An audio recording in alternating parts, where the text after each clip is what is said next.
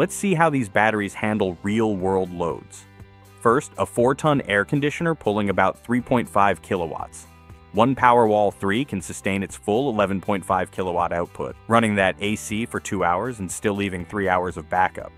The Enphase 5P needs 3 modules to match the load, which drains them in 2 hours with no reserve left.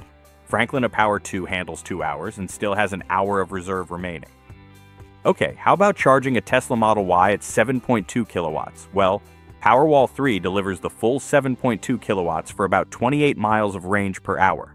For Enphase, each 5P module caps at 5 kilowatts, about 20 miles per hour. Again, you'd need 2 modules to match the Model Y's charging rate. But this beast of a battery, Franklin aPower 2, it supplies the full 10 kilowatts continuous, giving you nearly 40 miles of range per hour. Finally, dispatching 9.7 kilowatt hours during a peak VPP event. Powerwall 3, with its 11.5 kilowatt inverter, empties in roughly 1 hour.